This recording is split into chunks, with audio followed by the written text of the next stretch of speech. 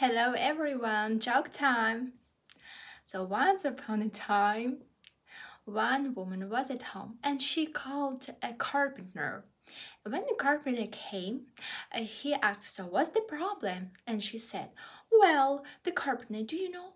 I have a problem. My wardrobe is shaking every time when the tram is passing by, and I don't know what to do." And he said, "Okay, lady, wait, I have to check." And he dressed off his shoes and went inside of the wardrobe and started to wait. So what's going on?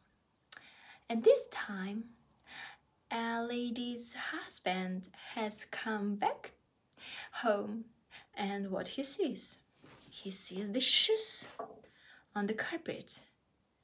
Then he comes to the wardrobe, open the wardrobe, and see a man inside it, and he says, "What's the f-?" And the carpenter said, I'm sorry, mister. I will be the worst donkey on the planet Earth, but I'm waiting for the tram."